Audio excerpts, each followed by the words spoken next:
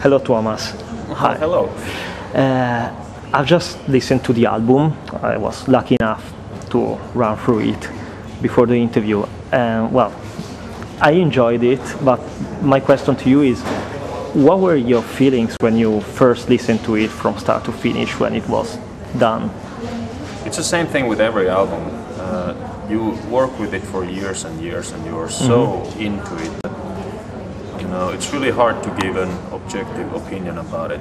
And when I listened to it through after the mastering, I just felt empty. I thought, yeah, this is exactly how I wanted it to sound, but I just don't get the kick out of it now. And I haven't listened to it since, so I'm gonna give it a few months and then try again. Okay, so you're not listening to it on the plane while flying from one? No, not ready yet. I have had my fair share of the songs for a while now, but I feel really encouraged and positive about the result. And the people who have heard it, they seem to be really happy about it. The other band members are really thrilled about it, so that's a really good sign. And I think I'm gonna be positively surprised when I listen to it in a while. What kind of feelings do you hope that fans will get after the first listen? Well, it's quite a package. It's 75 minutes and the moods change from song to song all the time. I think it's probably the most theatrical piece that we have done so far. It's very soundtrackish. There's a lot of orchestra and like this film type of moods going on, well, which is only natural since we're doing a movie. But I would assume that this takes a lot of listens because it's so big and diverse. And the most common response that I've gotten from people who have heard it is that it sounds really good, I need to listen to it like 10 times more. And that's basically the best and the most natural reaction that you can give. I see. Well, of course, there are some songs that in the middle of the song it changes completely. So surely it takes a long time. It's not just 13 tracks. It's much more listening. Well, it's sort of an opus, but if it at least arouses your interest in listening to it again, then mission accomplished. That's a good way of thinking.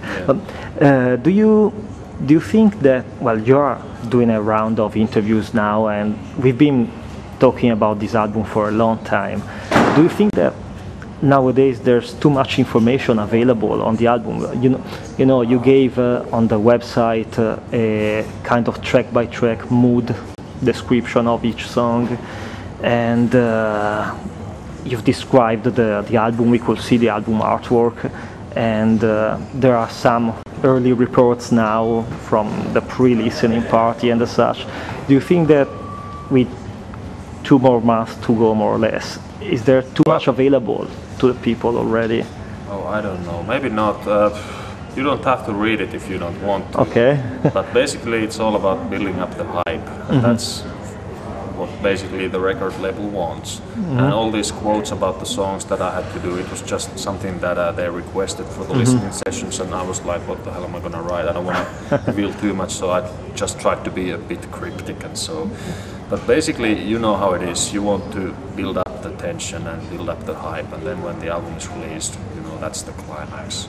Yes, because last time I interviewed you, it was for Dark Passion Play, and back then we couldn't talk about it before the album release, or well, 5 days before the album release or the such. So, and nowadays, well, there was a lot of mystery surrounding Dark Passion Play, whereas now there is so much information available for this album. Well, of course, the people still need to listen to the music, so that's the missing part, I guess. Last time we had this issue with the singer, new singer, we had to keep the secrecy there, so that would really build up the tension there.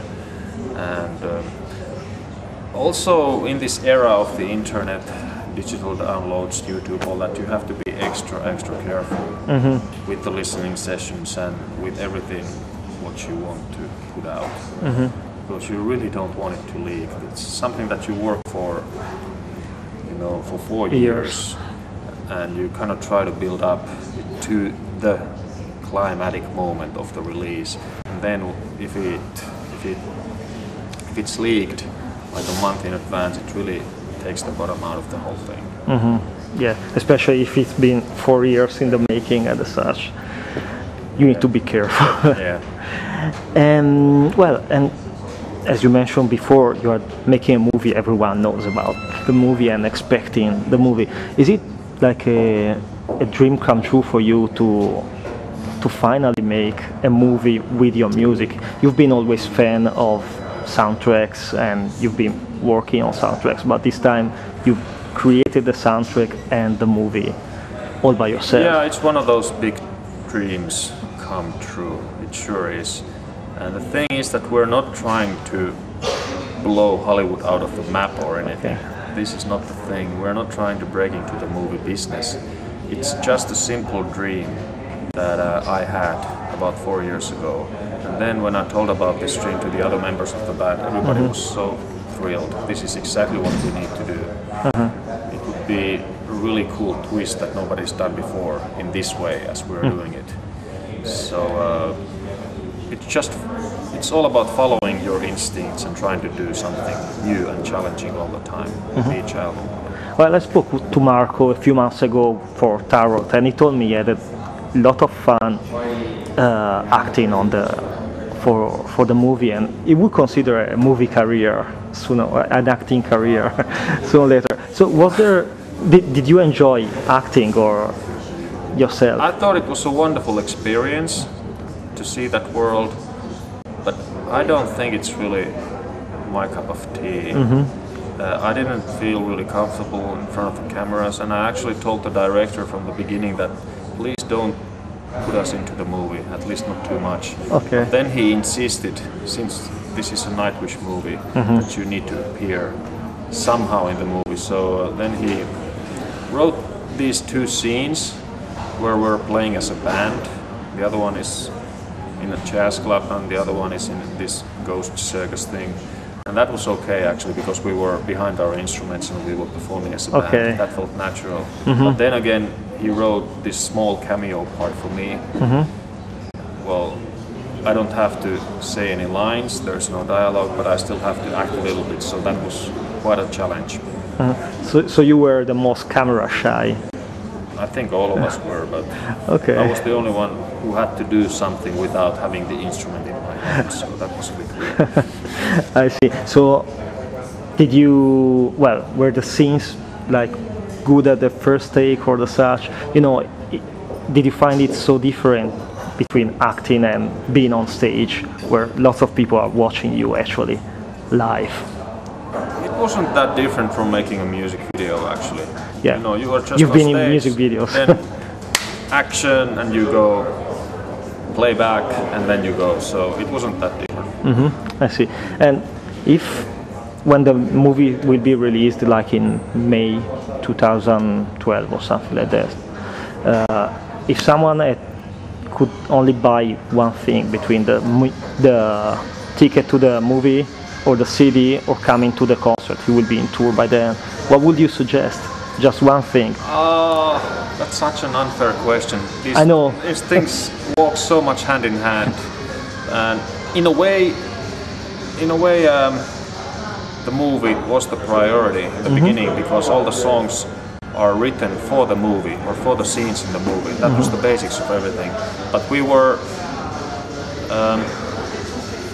really careful to make the album such so that it would work as its own individual entity as well. Yeah. So even though if the movie never happened, the album would still make sense to you. And they are not so closely related. I mean, the album is not telling the story of the movie.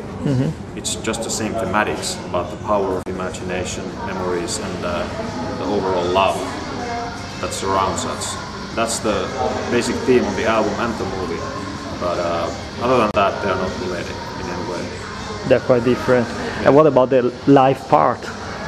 Well, the concert part of your life. The tour starts in January. The 21st is going to be the first show in Los Angeles. It's going to be followed by this Caribbean cruise thing where we're playing shows, the 70,000 tons of metal. It's going to be a lot of fun. Just swimming in the pool with a pina colada in my hand, watching Cannibal Corpse and Amorphis Stratovarius play. That's gonna be something else. And that's gonna be followed by the European tour before the summer festival season. Oh, you'll be doing summer festivals too. That's the idea. So you'll be busy all through 2012. The idea is to playing live. Do about a year's worth of shows from January to January, something like that. We're going to take it a bit easier because the previous tour was maybe just a tad too much. Yeah. It wasn't really worth it because people started to drop like flies at some point from within the band and from outside the band, the technical crew, all that. So we just thought that maybe we can do it a bit easier this time. Still gonna cover all the continents and do a hell of a tour, but not quite in that scale. Yeah, I remember I saw you twice on the same tour. You were touring. But so did you have a good time at least after people dropping by? Yeah, I don't want to bash the tour in any way. It was a wonderful time, and everybody did a fantastic job. And I'm really proud about the band that we survived it. But at some point, it just felt that this is not worth it. Oh well. Not so. But there were some really, really good times there. Well, I'm sure that the 70,000 tons of metal will be a good way to start off the year playing, I guess. It's going to be pretty relaxed under the Caribbean sun. Yeah, are you playing 1 or 2 sets? Don't you know already? Two because sets. most bands, I wish I could go there, but it's a bit far away from Italy. So I will be seeing you here in Italy. Okay. Quite a different settling. So finally, could you just invite people to the show in Italy, saying, well, see you there? Or... Yeah, we're gonna have one hell of a show in Milan, Italy. I think it's somewhere in April 2012. I can't remember the exact date. Absurd to say. I really hope to see you all there. It's gonna be the biggest show we ever had in Italy so far. So see you all there.